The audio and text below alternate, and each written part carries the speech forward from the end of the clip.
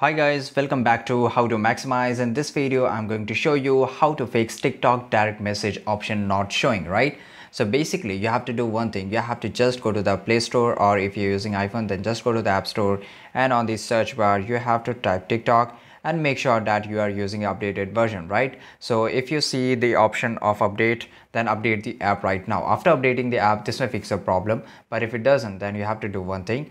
You have to just go to the setting of your phone, okay, and after that you have to scroll a little bit down and you have to click on the app management, and basically you have to find the app list in your phone. It can be somewhere else, okay, and after that it will load for very few seconds depending upon the apps which is available on your phone, right?